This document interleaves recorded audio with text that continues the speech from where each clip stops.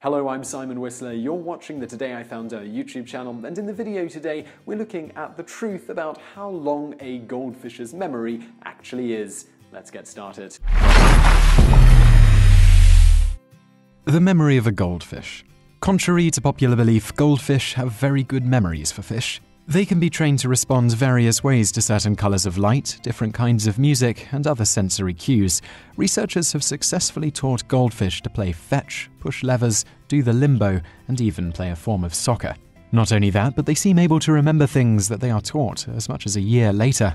Further, if they are fed around the same time of day, they also remember that and will anticipate the feeding leading up to that time, which implies they have a very good innate sense of time. Goldfish also have been shown to be able to recognize their masters and even pick their favorites, usually the one who feeds them. Around certain people the goldfish is very familiar with, they will often be much more active when they see the person and even sometimes stop considering the person any sort of threat, including if that person sticks their hand in the water and tries to touch them. Around strangers, on the other hand, the goldfish will often hide. Blind goldfish also exhibit the same type of behavior, except they respond to the voice of their owner. In one experiment, researchers were even able to get the goldfish to learn that if they pressed a certain lever at a certain time of day, for a span of about an hour, they would get food for this action. If the lever was pushed at any other time of day, nothing would happen. In very short order, these goldfish learned to only bother pushing the lever during the time of day it would produce food. The rest of the time, they ignored it. In another experiment, researchers trained young goldfish to associate a sound with feeding time.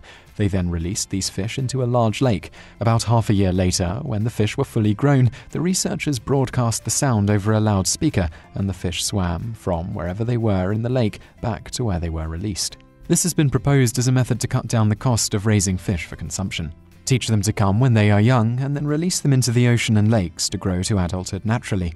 Better for the environment, relatively less cruel to the fish, and cuts down on the cost of raising them. Researchers have also recently taught carp, of which goldfish are a type, to distinguish between classical music and blues music, as well as to be able to distinguish between whether a particular song is being played forwards or backwards. Needless to say, confining a goldfish to a small bowl with no real mental stimulation, as many do, isn't recommended. Experts recommend that you regularly change their fish tank around and make it as intricate and as complicated an environment as possible, with lots of things for the fish to interact with. Doing this has been shown to make the goldfish much more active and extends their average lifespan significantly. Bonus fact: goldfish were first domesticated by the Chinese well over 1,000 years ago. The first record of some of the domesticated grey and silver carp producing orange and yellow offspring was recorded before that during the Jin dynasty in 265 to 420. During the Tang dynasty, 618 to 907, it became popular to breed the gold and yellow varieties instead of the silver for placing in water gardens. Because yellow was an imperial color, in 1162 it became forbidden for anyone outside of the imperial family to keep yellow goldfish, which is thought to be why the orange goldfish variety is more common today, even though the yellow variety is easier to breed. So I really hope you liked that video, and if you did like it, click like below and leave us a comment to let us know what you think. And also check out a couple of our other videos, which are linked to on the screen now, and don't forget to subscribe for brand new videos every day. Thanks for watching.